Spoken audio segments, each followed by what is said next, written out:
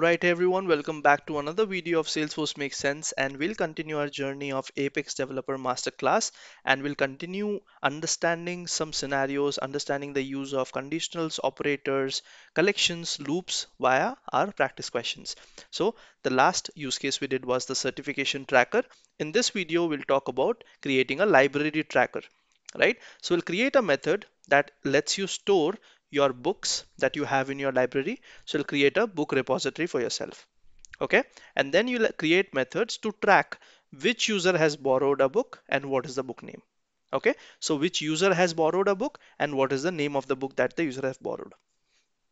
Okay. So let's jump into Salesforce and let's create our new Apex class. So I'll call it library tracker. Okay. Now you might be thinking, why are we doing such use cases which are not relevant to database updates, or they are not relevant to actual things that we do day in and day out in Salesforce? This is pretty much for ensuring and practicing collections, conditionals, loops as much as we can through some practice questions, so that our foundation is layered with some level of practice. Okay, so for those of you who are comfortable with this level of writing code, go ahead, pause the video and try to write the code yourself. For those of you who are new to the video and you have directly landed on this video, start from the very basics, start from the first video of this particular playlist. Okay, and for those of you who are at a good speed and who are following along, let's continue and let's create some methods. Okay, so library tracker, we have created the class here that's called library tracker. I'll quickly create a method. I'll call public static void add books to library. Okay, so how do I want to store my book information? Let's say I want to store book name, right? I think that's all I need to store, the book name, correct? So what I'll do is I'll just take the string book name. All right, and what I can do is I can create a variable which would be a static variable, and this would contain my list of books. So this would be a list of string, and I'll say all my books. Okay, I'll just instantiate it by saying new list of string. All right, save. So when you actually you see me typing these things a bit fast, and you should be following along and trying this on your own. What will happen is, if you are new to writing code, you'll make a lot of mistakes, and I want you to make the mistakes. I want you to miss out the semicolon or put a double semicolon, or don't or not write the syntax properly. I want you to see that error showing up, and I want you to fix those issues. So that will build up your confidence and increase your speed of coding. Okay, you should be very familiar with writing aligned and oriented code, right? Writing the names properly, all uh, with the best practices. Okay, so your hand should run very fast in terms of setting a stub or a template of a code. Okay, and then everyone can write business use cases. It's not a big deal. All right, so now I have a method that's called add books to library. What will I do? I'll simply say all my books dot add whatever book name is provided. I'll just add it. All right, and that's all. So your all my books is a list of string which will hold the names of the books. Now you might think, or else, okay, no problem. Let's proceed with our use case. So I've created a method to store my books, right? I want to create a method to track which user has borrowed a book and what is the book name. What I want to do is I want to create a mapping of the book name versus person who borrowed it. Correct? So by now you should be guessing what kind of collection do we want to use. We want to use a map again. Okay, this would be string, where the first string, or rather the key, would be the name of the book, versus there would be another string which would be the name of the person. Okay, so I'll call it borrower mapping equals new map, and this would be string comma string. Okay, let's get rid of the comment. Let's try to save it. So I've instantiated a borrower mapping variable. I'll make this static and I'll make this public. So two class variables are defined. Now what I want to do is I want to introduce another static method, and here I want to simply check, or let's say here I want to lend books. So I'll say lend books to someone. Okay, so I'm trying to lend my books, right? So if I want to lend my books, what do I need? I need the name of the book versus I need the person. right? The person name who is borrowing the book from me, correct? So let's say you need a book, right? So from my repository of books, I'll be lending you the book, correct? And then I need to create one more method that shows me display books borrowed. So this will give me a list of records where I can see which book is currently borrowed by what person. As simple as that. Okay. And I'll create one more method that would basically be my current repository. So this should tell me all the books that I still currently hold, which are with me, which are not given to anyone. Okay. So lend books to someone is where I'll use my map and I'll simply put or create an entry in my map. What does this mean? This means this is the book name, which would be the key, and this is the person name who has borrowed it. All right, save. So can one book be borrowed by multiple people? No, I just have one copy of each book, right? So the book name is the key and it will always be unique in the map. All right. And every time someone borrows my book, I need to update my repository, which is my all my books list, and remove this particular book. Correct? I need to do this. So from the list of books that I hold, that I have, I need to remove the specific book that I've given to someone, right? So how do we remove it? The remove is not a function. So let's take a look at the list class and let's try to find a method that will allow us to remove, right? So I'll just say list class methods Apex. I'll go back here to my Apex developer guide and I want to remove a specific key. So if I take a look, I have the remove index here, right? But we do not know what is the index of our list item. So we cannot directly use a method, correct? So what I'll do is I'll iterate over my list. All right, just see what I do here. So I'll say for each book that I hold in all my books variable, if each book, or rather the book that is currently in the loop, is equal to the book name that this person wants to borrow, I basically, if it is not equal to, right, let's not do equal to, if it is not equal to the book that this person wants to borrow, I'll create a list called remaining books dot add and I'll add this particular book,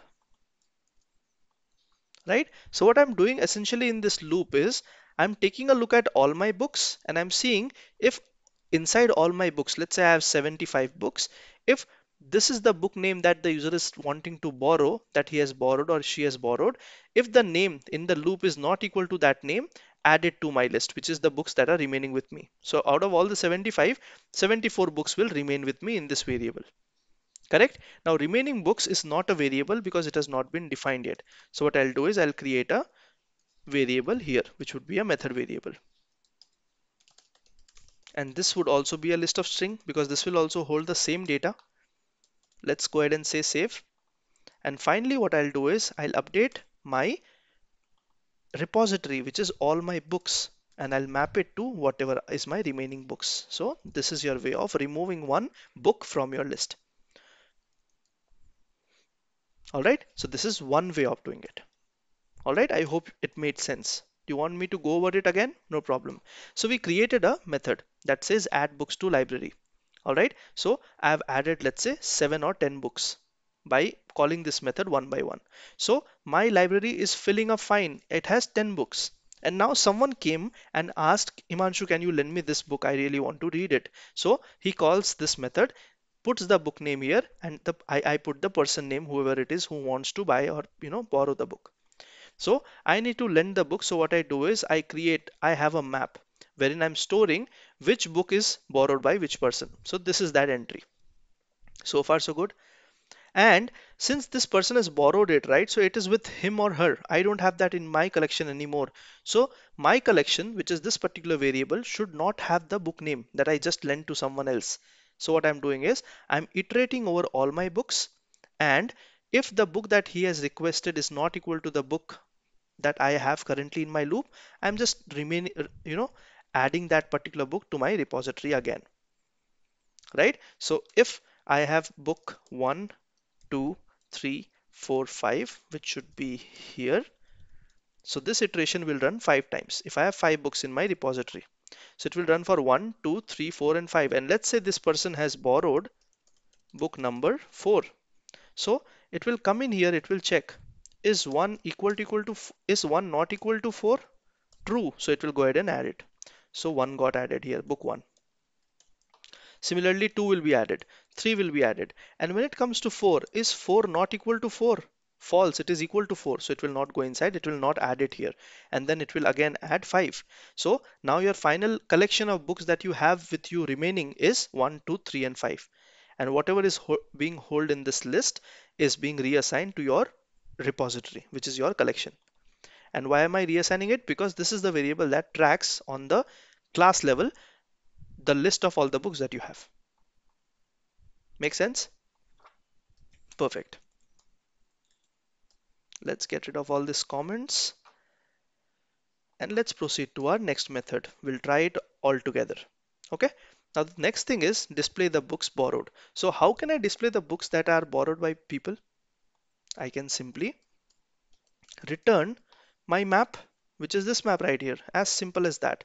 So this map, if I return, which means I have to change the data type here, I'll have to call it map of string comma string. This will automatically tell you which book has been borrowed by what person, because this map has that entire entry. As simple as that. Okay. And then finally, what is your current repository? How do you want to display that? You can display the list of books that you have, which is this variable right here. So I'll return all my books which I currently have. So this would be a list of string. Save. As simple as that, as straightforward as that. Okay. Don't get too complex into what we are doing. Just try to think of the actual use case. Just try to think of how would you do it in real life, right? So we have just mimicked that same behavior through methods. That's it. Okay, don't try to make too much sense out of it, but just try to understand, this is how you can retrieve data, this is how you can return data, this is how you map your data types, this is how you reassign data types, this is how you would have to remove an element from a list. So I'm showing you different things within a use case. Okay, now let's go ahead and test it out. Get rid of everything else. Library tracker dot add books to library. I want to add some books that I currently have, right? So let's go ahead and say Ikigai. So by the way, I'm a big fan of self-help and non-fiction books. I read a lot of them. I started this back during COVID, and since then I've just continued reading, and it's been really good. So I think everyone should read books. Yeah. So Homo Deus, Sapiens, the 5 a.m. Club. These are some of my favorite books. All right. So let's say I have these many books I've added to my library, correct? So I've just collected them and I've added them in my library. Okay. And before continuing, I'd request you to comment below how many books do you think I have in my actual library. All right. I'll share my library with you guys through a photo, but just comment, just give a random number what you think would be the number of books that I have in my library. Okay. So just comment it out. Perfect. Back to the use case. These are the 5 books that I have in my library. And now let's say someone has come up and they want to basically take a look at or borrow a book, right? But before that, I want to take a look at my current repository. So I'll just go ahead and say library tracker dot my current repository. Okay, this method name is not really good, so we'll just call it show my current repository. This makes a bit more sense. So I'll just say show my current repository.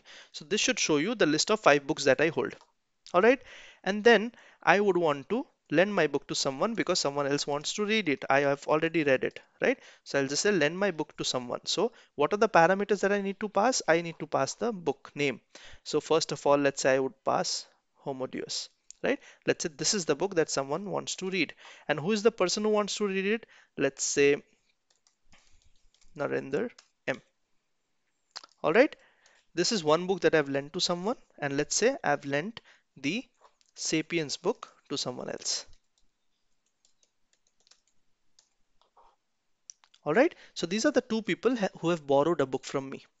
All right. And now once they have borrowed it, I want to see my final repository of books that I currently hold. And I also want to see the books that I have given to people.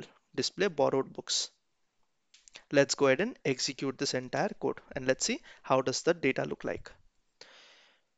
We might not have added debug statements, but let's see what we can get here. Is there anything? There's nothing. So we'll have to add some debug statements. Okay. So I'll just go ahead and say, let's go ahead and add some debug statements. So we'll go ahead and put a debug statement here. This would be borrower mapping, and this would be my current collection, which is all my books. All right, let's save it, execute, and this time let's execute the entire code piece again. Execute. All right, let's take a look at the debug only logs. So if you see, initially I had 1, 2, 3, 4, 5 books, which was my entire repository. And then 1, 2, 3 are the books that are only left with me. And what are the books that I've given to people? I've given Homo Deus to Narendra and Sapiens to Mohit. Right? So you're able to see that entire data. Cool. So that was our use case. Now, one more interesting thing is, what if you pass in a book or you want to lend a book that does not exist in your repository, right? So let's say you want to pass in the book that's called The Monk Who Sold His Ferrari, right? Now, how do you lend it to someone? You don't have that book yourself, right? Because your library does not have it. So it's always better to put a check whether you have that book or not. Correct? So lend books to someone is this method right here, and book name is what I'm trying to insert. Correct? So in the borrower mapping, I cannot lend someone a book that I don't have. So don't you think there should be a check here? The check should be, if the book the person wants to borrow, is it available in my library? First of all, I need to check that, right? If available, only then give the book. Or else there's no point of giving the book because you don't have it yourself. Even you need to buy it or borrow it from someone, right? So that's the check we want to put. So what we'll do is, how do you put that check? You put a if condition and you say, if all my books, right? For those of you who have seen the list videos, you should be knowing this method. If all my books dot contains, that's the method name. If my list contains the book name, only then go ahead and put a mapping in the borrower, because that means that I have the book. If it does not contain, no point of doing it. So this entire code can go inside this particular if condition, because you will execute this only if you have the book in your library.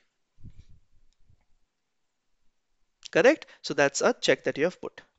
So you can add more checks here if you want, right? But yeah, that's a fair enough use case that I wanted to discuss. Perfect. So that was our library tracker use case. We'll take a look at the next practice question.